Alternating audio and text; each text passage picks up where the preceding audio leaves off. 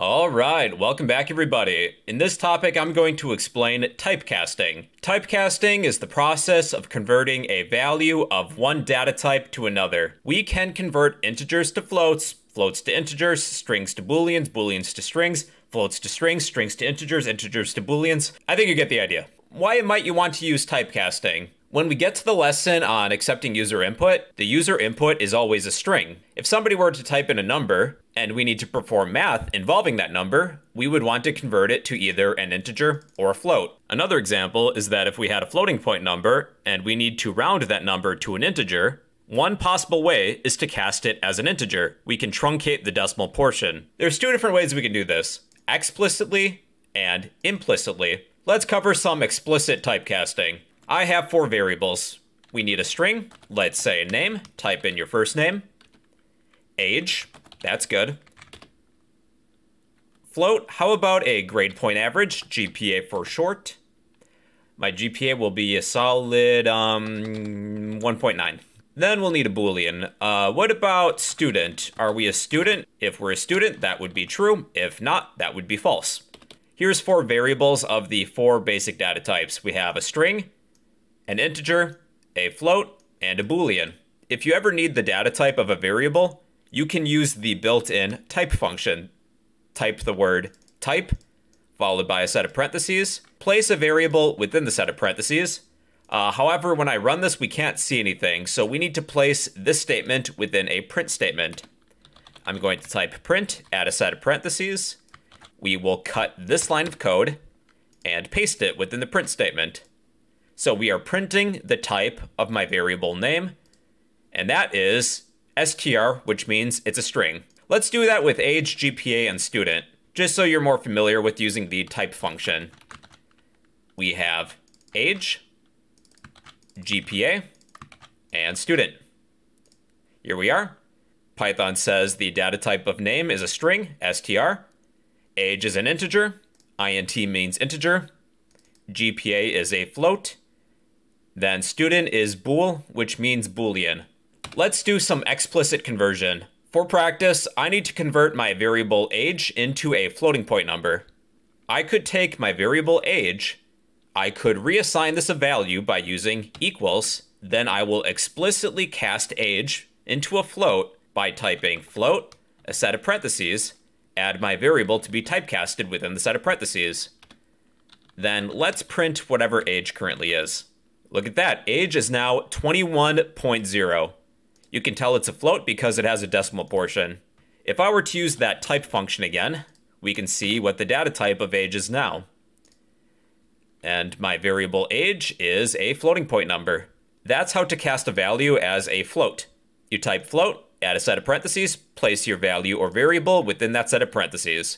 Then you may need to reassign it to something. Here we're just reassigning our variable age. We know how to convert a value to a float. Let's try an integer. I'll convert my GPA into an integer. I'll take GPA, set this equal to, type int, set of parentheses, place my variable within the parentheses, then I will print whatever my GPA is. My GPA is now 1. So an integer, it's a whole number. We can't contain that decimal portion, so it's truncated. That's how to convert a value into an integer. Let's convert a value into a string. How about this boolean? So student equals, to convert a value or variable into a string, type str, add a set of parentheses, place your value or variable within that set of parentheses. Then let's print whatever our variable is after we reassign it. So student still says true. It appears the same as it did before, but now it's treated as a series of characters rather than a boolean. Just to prove to you that student is a string, let's use the type function and surround our student variable when we print it. Student is now a string. So to convert a value or variable into a string, you can use the built-in string function. Just type str, set of parentheses, add your value or variable, boom, there you go. All right, lastly, we can convert a value or variable into a boolean. So a boolean can only be true or false. What if we were to convert a number into a boolean? What would happen? So let's take age equals, to cast a value or variable into a boolean, you type bool, set of parentheses, add your value or variable. I'll place age within the set of parentheses. Then let's print whatever age is. Do you think the result is going to be true or false? It's actually true. When converting a number to a boolean, if that number is anything but 0, it will always be true. Let's say age is like 1,000,000. Well, it's still going to be true. What about negative 1,000,000? That is still true. But if age were 0, then it's false. Why would casting something as a boolean be useful? Let's say that we ask a user to enter in their name. I need to check to see if they entered in something. Let's typecast my name as a boolean. That is true. But if this was an empty string, that would be false. Even a space registers as true.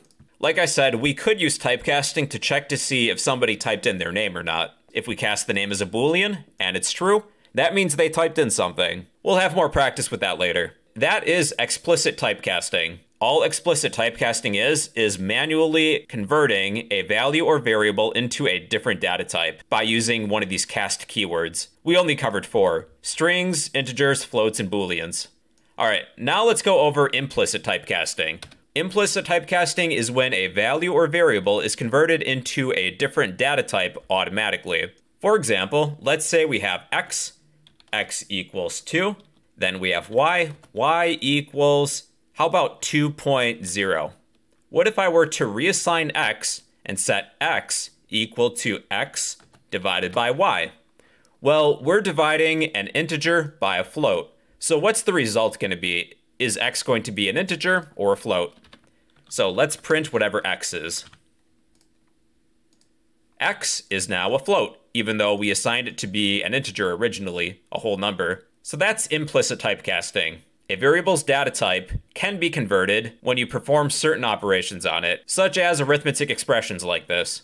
All right, everybody, so that is typecasting. It's the process of converting a value of one data type to another. You can convert strings to integers, integers to floats, floats to booleans, booleans to strings, any combination of those. And there's still more data types we didn't cover. But that's the general idea. So that is typecasting. Hey, if you found this video helpful, please be sure to smash that like button, leave a random comment down below, and subscribe if you'd like to become a fellow bro.